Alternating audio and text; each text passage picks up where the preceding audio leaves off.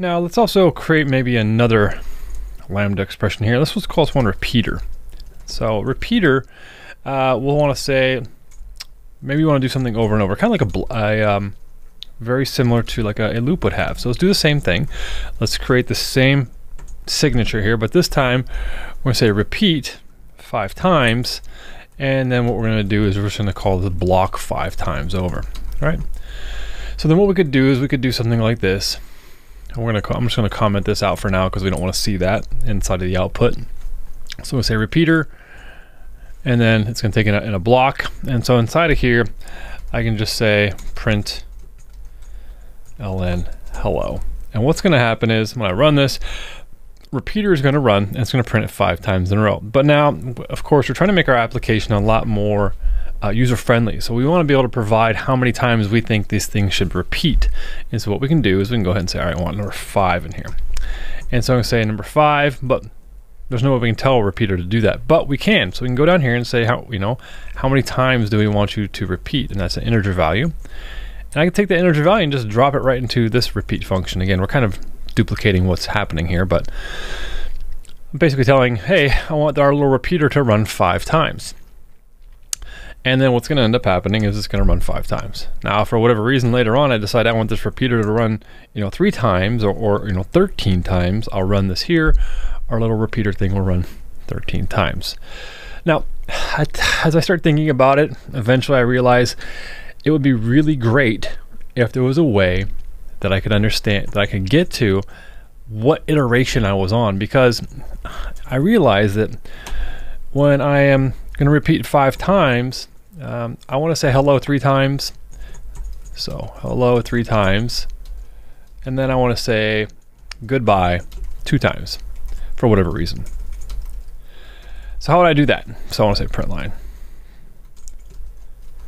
And I'll say goodbye. But how am I going to say that on the first couple of iterations? I don't know what that is. So what I need to do is expose that value to the block.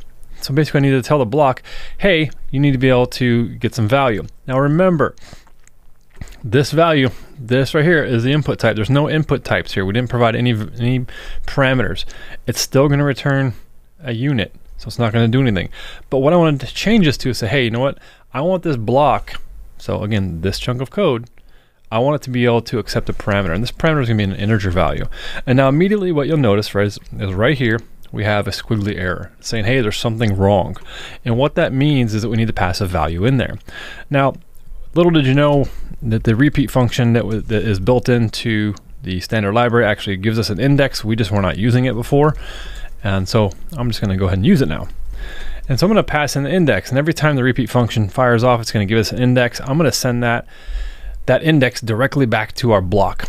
And it's going to get called inside of here. And so let's go ahead and use our index. There's our index. And now we can do something with it. So what we can do in here is we can say if index is less than 3, go ahead and do this. And else, we're going to go ahead and print this. And so now if we run this, what we're going to see here is hello, hello, hello, goodbye, goodbye. Because what's happening is the index is being printed. So let's go ahead and print line on the index. For each iteration of this loop, so we can see down here,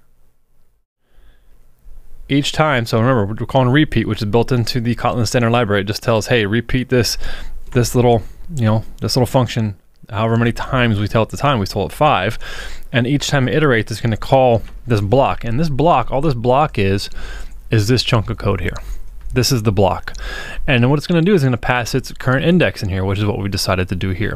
And now we can decide to start iterating inside of here and perhaps perform some logic. And if it's less than 3, of course, we're just going to print hello. Otherwise, we're going to print goodbye. Now, this could be done for any number of things. We could decide to use the index. We decide not to use the index or whatever. And again, if we don't want to use it, we don't have to. We can just kind of get rid of it. Again, we'd have to make sure we're not using the variable, but here we are. So this is how you can go ahead and pass a variable into a Lambda function and basically receive that variable back into the block itself. So we've created a function called repeater. We're going to tell it how many times it needs to do something.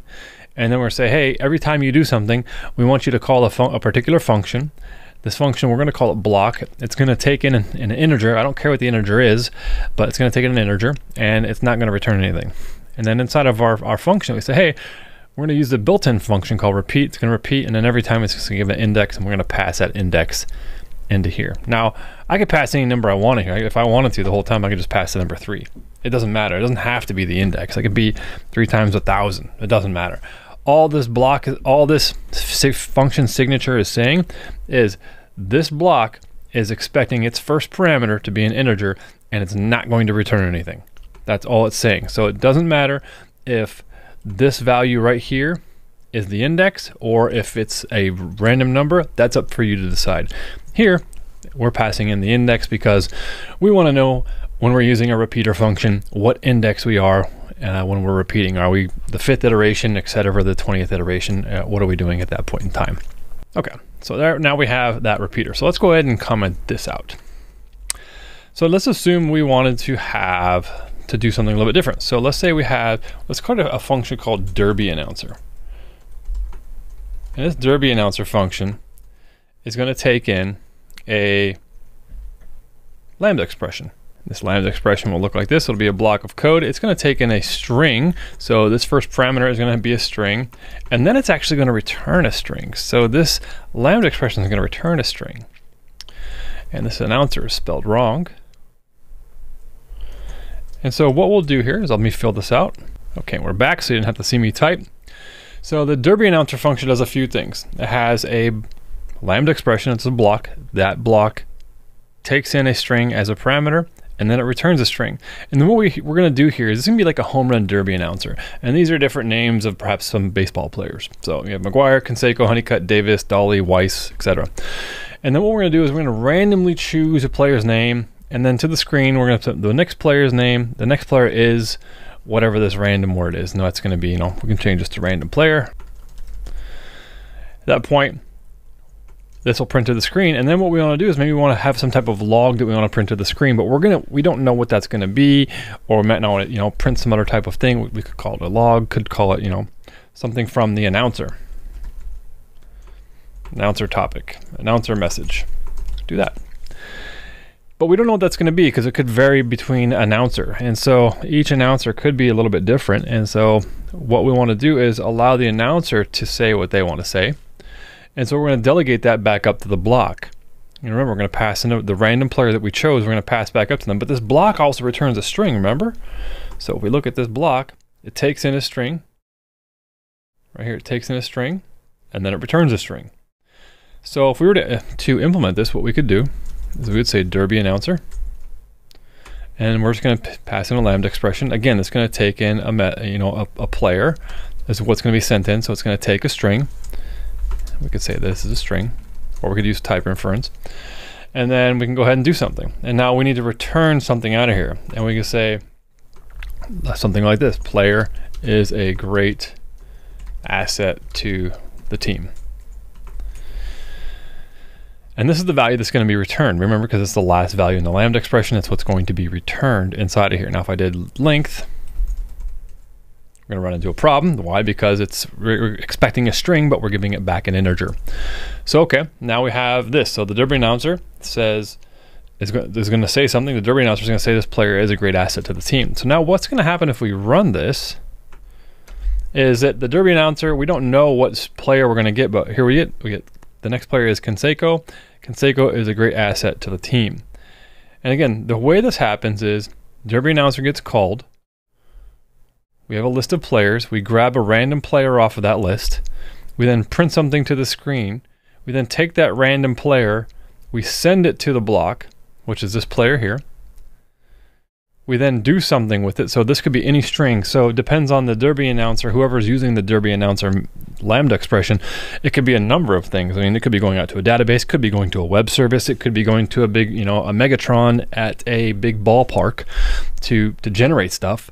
And then once that happens, we go ahead and take that value and we send that value of whatever message we have. We're going to send it back to, through the lambda expression, saying, well, here's what we want to return. The lambda expression takes that and then does something with it. And here it's just going to print it to the screen. So we're basically coming in here, hopping back out, doing something, grabbing the value outside of this external function of this Lambda expression inside of here, bringing it back inside of this function, and then doing something with it again. So we're allowing it to like yield some control at this line right here is allowing us to yield some control to some outside caller, which is really powerful. And this enables you to do some really powerful things. And it doesn't have to be a string. It could be any types of things. It doesn't have to return a string. It could be returning all different kinds of things. And so this is how you can use Lambda expressions by passing them as parameters, as arguments into other functions. You can create your own Lambda expressions to pass around. You can create your own functions that require Lambda expressions, and then you can delegate behavior back to the caller. You may be developing an API and you know that you wanted to get something from the end user, but you don't know what, but you want to give them a little bit of data. Here I'm saying, this is my announcer. Perhaps I'm creating some code for a baseball field, and this announcer is going to be, get a random player for whatever reason. Maybe it's a home run derby. And so we're going to get the random player. Who knows what they're going to say from there, but I need to get that information back because maybe I need to take this information and give it to a teleprompter. Maybe it needs to show up on a teleprompter. I don't know. So all different kinds of things you can do, but you can delegate this stuff pretty easily using Lambda expressions.